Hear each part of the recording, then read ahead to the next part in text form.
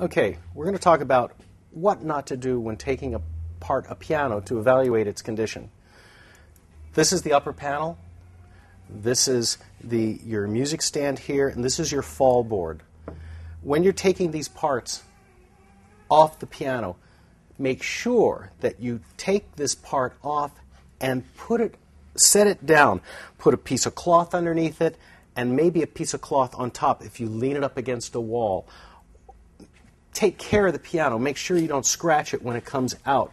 Make sure that you inspect the particular way that this upper panel is attached to the rest of the piano. Every piano is different. Some have latches, some have hoops, some have actually screwed in.